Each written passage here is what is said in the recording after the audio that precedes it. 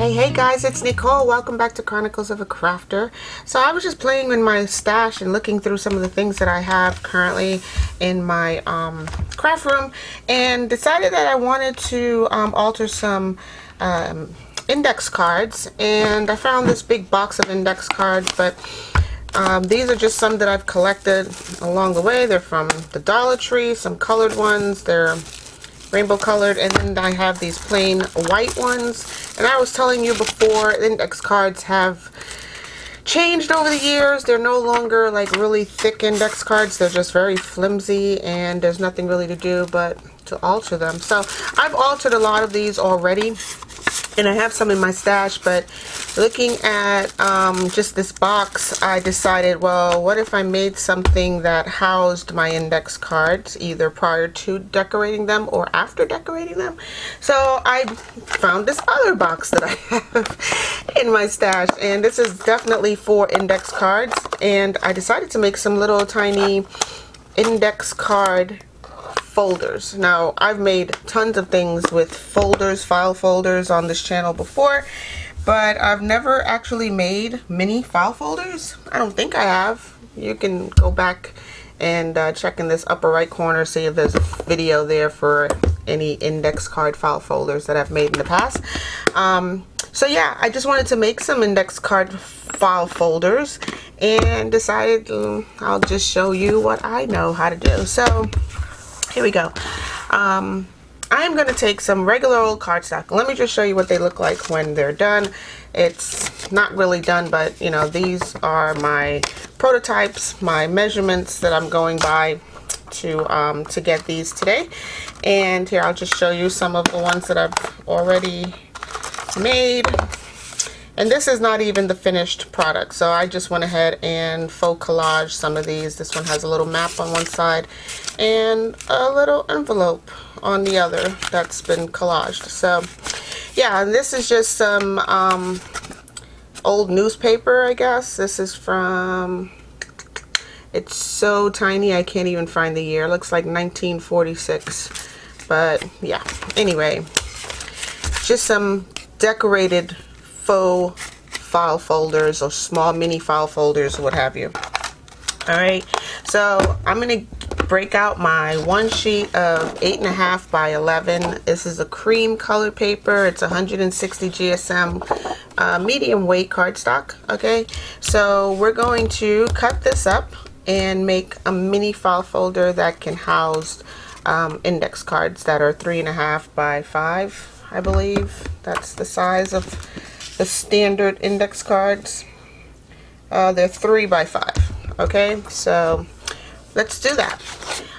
To begin with, you're going to take your 8.5 by 11 page, and you're going to cut it along this line here. So if you're holding it in your cutter this way, you'll cut a 1.5 strip off of the 11 side. Okay, so let me just go ahead and do that, and 2 ticks. I'll be right back. Okay, so I've removed 1.5 inches from my 8.5 by 11 sheet. So this right here, we're going to save this to use it later, and I'll show you what we're going to use it for in just a moment. We're going to take the remaining piece of cardstock, and we're going to make some score marks on it in order to cut it up into the file folder.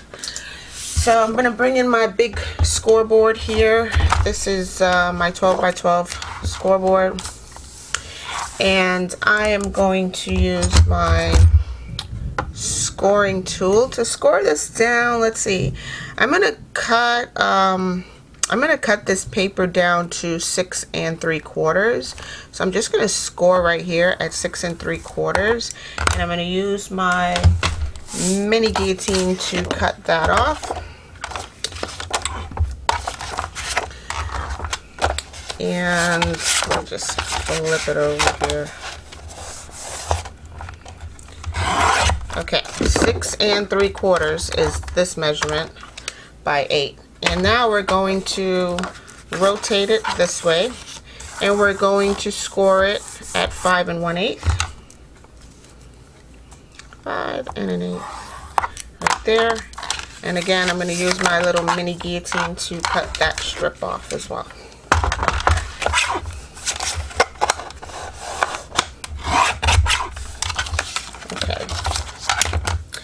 So except for the 1.5 inch strip that we are going to use later, this is all that we have left from that 8.5 by 11 page. And you can still do some stuff with this as well. We're going to probably cut this up and make some little mini tags like so, to go into this project or into any other project. All right, we can always use tags. So all right, now I'm going to rotate my page back again on where the 6 3/4 are here on the far right side, and I'm going to score at 3 and 3 1/4. So I'm just giving myself a little 1/4 of an inch spine right here, like so. And now we have something that's starting to look a little bit like a file folder. I'm going to bring in my, what is this? My tab punch board. This is from We Are Memory Keepers. And if you guys don't have this punch board, it's okay. There are various other little tools that you can use to make tabs. This is the one that I have. I'll just show you what other tool I can use to make a tab, but you won't be making it on here. You'd have to make it on a separate sheet of paper and punch out a little tab that looks like that. All right, so there's an option if you don't have a We Are Memory Keepers punch board. So let's just go ahead and I'm going to punch a medium-sized tab on here. Okay, so that's going to be my new tab. I'm going to flip my page over to this side and cut off the excess. So it's about maybe a 3/4 of an inch or 1/2 inch that I'm going to remove, but We Are Memory Keepers removes it for you. All right, so now we have what looks like this, and I'm just going to use my regular old We Are Memory Keepers corner rounder on the 7mm side and just round all my corners, including my tab. All right, so I could have went in here and flipped the page over and made the other corner of the tab, but I didn't feel like doing that. So I'm just going to do this so that all the corners have the same angle. It's about to pour rain over here. Like, I can hear the sky opening up. It's like lightning and thunder, crazy weather. Welcome to Florida summer. All right, so now we've made our little file folder like this. Okay, and yes, I know it's like a little bit uneven. It's one side is higher than the other. It doesn't really matter. We're going to decorate this up right now. I am going to use my faux map single-sided sheet of scrapbooking paper, and I'm just gonna place this on here so that my map is facing right side up on the front tab. So I just open up the back side of the tab, and I'm just gonna place this down right in here, glue it down, and that's gonna be my decorated file folder. All right, let me move a couple of things out of the way. And you can decorate these file folders with just about anything, okay? You don't have to use scrapbook paper. You can use any old newspaper that you may have. You can collage on here. You can do just about anything. Like, it really is your personal preference. I'm just making these because, yeah, I have a whole bunch of index cards that I want to either decorate, or I found it already decorated in my stash and I need to do something with them. So yeah, I'm just gonna pop this on right here, just making sure that it's straight. It doesn't even have to be any particular, you know, I just want to make sure that it's straight. That's all. I don't really care what the map says or has on it. I'm just making sure that my pattern is straight. All right, and let me grab my, oh my gosh, I'm so sorry. That must be loud. Sorry, guys. I'm just gonna grab my guillotine once more and cut away the excess of that map. Don't want to cut the file folder, so I'm just going in as close as I can without cutting the file folder. Nice. All right, let me do the other side.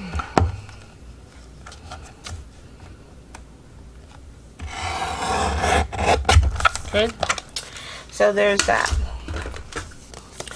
And any excess I will use my scissors to get as closer to the edge as possible. Okay. And then I will use my corner rounder again to round the corners of the map. So medium, which is the 7mm.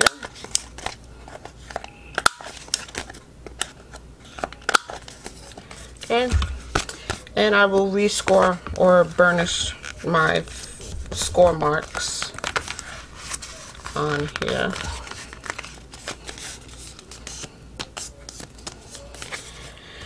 Okay, so now we have what looks like a little file folder of a map. Alright, so what I want to do next is ink everything. So I'm just going to go around here with my new favorite color, ground espresso, and I'm just going to ink all the way around this entire file folder, including the little tab and the entire section, including the little edges of the spine. Alright, so that's that. And then now we can really decorate it. So what I was thinking about doing on the front here, I want to get a stamp.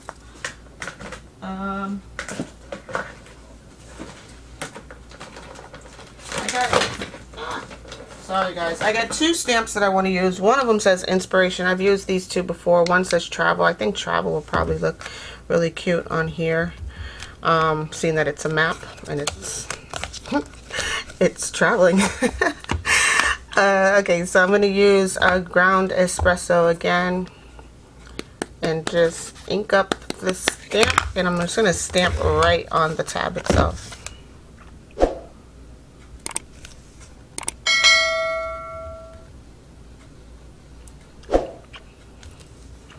Sweet. Okay, so let's see, I want to decorate this particular folder in, let's do some red. Okay, so I'm just going to, I think these are stickers. Let's see, let me grab my pokey tool. I'm sorry my desk is a mess, guys. Like I've been so busy lately that I have not even had a chance to clean up any of this. So this is my mess that you're going to have to look at for a little bit. I'm sorry. Okay, here we go. It is a sticker. At least I hope I'm not separating paper right now. Yeah, I think it's a sticker. Come on, guy. Work with me. Here we go. Alright, so this is just a, oh, this is a nice sticker. It looks like an old Panama, what is that? Pan American World Air something? I don't know. Doesn't matter. It's it's just gonna go like, I think I'm gonna put it over here. It really doesn't matter. But I'm just trying to get some of these red accents. And I'm going to place another one of these stickers on either the opposite side or, let's just see, somewhere like that. Yeah, this looks like a concert ticket. It says Miami Stadium, and has to be old because Miami doesn't have a stadium anymore. I mean, they have a stadium, but it's not called Miami Stadium anymore. So I'm just gonna place that one right about here. Okay, and I got a couple more that I want to use. This is definitely a sticker, and this one is also a sticker. Okay, great. So while I'm letting my background dry, should be dry soon, but I mean, just gonna let this sit aside to dry for a moment while we decorate our belly band slash closure. So remember the 1.5 inch strip that I had you cut off earlier in the process. We're going to use that right now to make our closure slash belly band. I'm just going to use my 3-in-1 tab punch to make this, and what I do is to punch them evenly and at the same time. And because this paper is, you know, 160 GSM, it's not very thick. Two ends of this paper can go into here at the same time to cut an even tab. Okay, so I just want both tabs to be even. 1.5 inches, the smallest tab that this punch makes, and just like that, we now have our closure. Okay, so to decorate this, you can pretty much do anything you like. All right, I'm going to try to stay within the theme of the maps and find another map, or yeah, let me go. Oh, here it is. I was going to leave you guys, but here is my washi map. So I'm just gonna roll this out.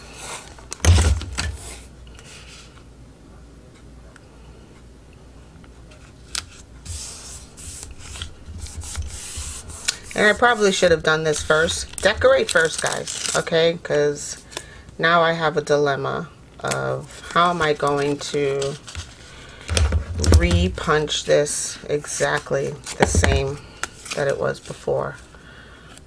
My problem, not yours. But I'm going to fussy around here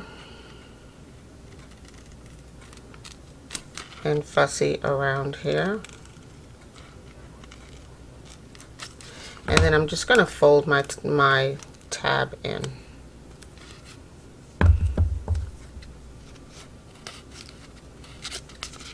Okay. And then I'll just cut away the bulk.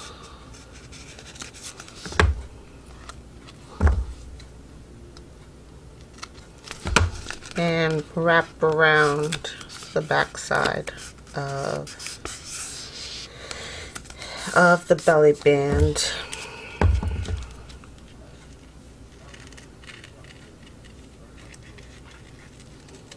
And again, I'm just fussy cutting around the punch that we made earlier. But again, decorate first. I'm sorry I did not instill that part of the instructions on my paper, on my instructions. I should have wrote that on there. Decorate your belly band first. Alright, so but this is going to work out just the same. It'll be fine.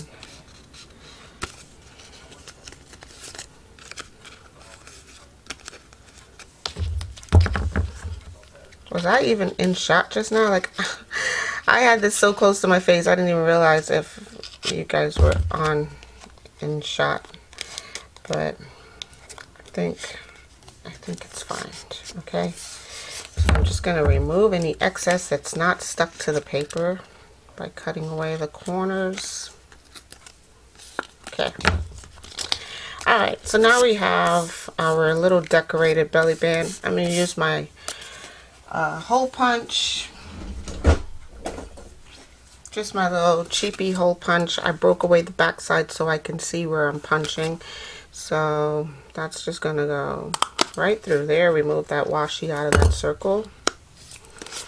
And do the same thing on the other side. Okay. So let me just clean up around my edges here. Okay. And again, don't forget, decorate your belly band closure first. Alright. So now let's just make sure that my map is right side up. Okay. I don't think it matters. It's also inverted. Like part of this map is inside out. So Australia is written backwards, Canada is written backwards. Like, who made this? Anyway, let's just go ahead and score this so we can get it onto our file folder. I'm going to score this 1.5 inch strip at 2 locations on one side and then 2 locations on the other. We're going to butt our corner up that we just punched with the tab punch against the left hand side of the scoreboard, and we're going to score it at, let me just get my big scoreboard so I don't confuse you. And this is how my desk becomes a mess. Like, this is just an everyday event. There's my little score tool. Okay, so we're gonna score it at 2.5. Okay, this is our first score mark on the left, 2.5,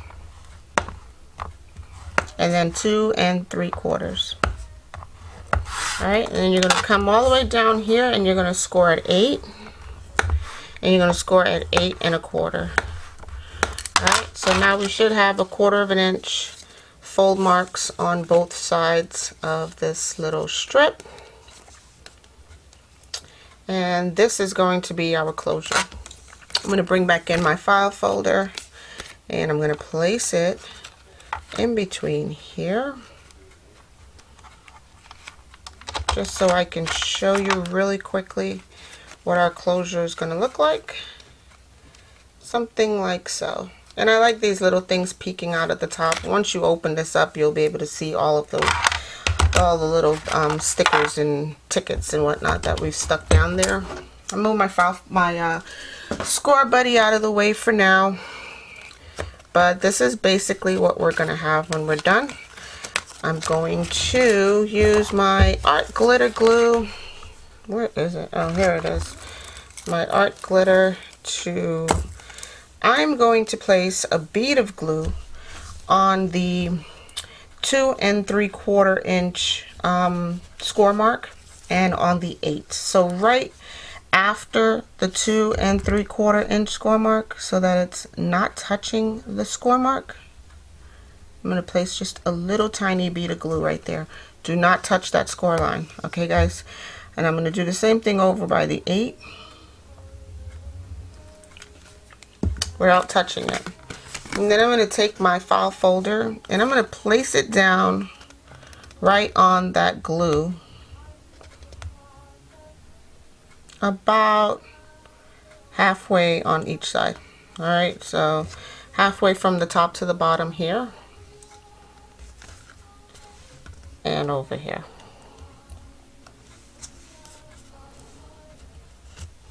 And whatever is left over, as usual, I use my little dry baby wipes to clean up the excess.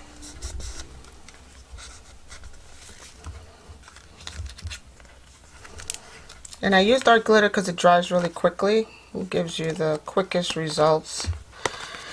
So now we have what looks like this, folds over like this. I'm gonna use some baker's twine. If I can find it. What did I do with it? Oh, here it is. I'm just going to use some of this red baker's twine. And I'm going to put it in between here. Oh, forgot one more thing. I'm going to put some reinforcements on here. These are just some little tab reinforcements that I punched out with some book page as its background or foreground. And I'm just going to glue these directly onto here, just for contrast, guys. Not necessary. If you don't have it, don't worry about it. It should be fine without it. And do the same thing on the other side. But having reinforcements on here is probably a smart thing to do, considering you're stringing through thread and you don't want these holes to rip. So, and it would probably be helpful if my paper on the outside was glued down really well. So I'm just going to do that. Okay, and now I'm going to glue down my tab. Okay.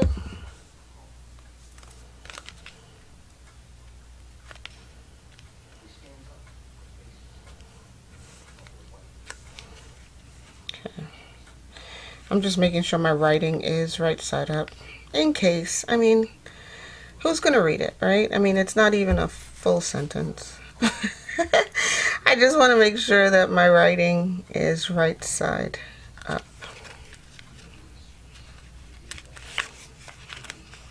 Okay, and now I'm going to use my baker's twine, and I hope it's long enough to thread through here. And I'm going to pull it all the way through to this side. Close my flaps. Tie this in a bow. And then we can stuff it with a bunch of stuff, right? So I'm just going to tie this in a bow for now. You can put beads on the end of these or whatever to decorate your baker's twine or your closure strings, whatever you use. But yeah, I'm just going to tie this off right here for now. And I could loop it through a couple times because I think that would also be cute. But I just want to show you all of the space that we now have in this little file folder to house our index cards. So, of course, there's a 1/4 inch spine at the bottom. So, you know, you can fit at least, this is about 15 or so, maybe 20 index cards. You know, you can fit about that many in there. Isn't that cute though? I mean, hey. And then on the back we have a little belly band. So I'm going to use something really big so you can see how much space you have back here on the belly band side. So we have all of this space back here for various things. So I just stuck 3 tags in there. All right, and yeah. So for the last step, I'm just going to decorate the outside of this, the closure, just with some stickers, nothing fancy. You can ink these stickers if you want before sticking them on for contrast. That's up to you. I'm just going to pop this 44 right here because I like how that looks. Alright, so guys, I hope you give this a try. Alright, this is just something that you can do for your index cards, for your ephemera. If you were to make, let's say, a bunch of tags, you can now pop them inside of here and then stick them into your index card box like so. And by this being glued down, the closure will never go away. Like, it will never slide off, or, you know, it's a cute little thingy. I like it. I like it a lot. Let's do it, guys. This is so stinking cute. Let's do it. Let's make it. All right. I hope you guys enjoyed this video. I want you guys to stay naturally curious. Have a crafty day, guys, and I'll talk to you in the next one. Bye.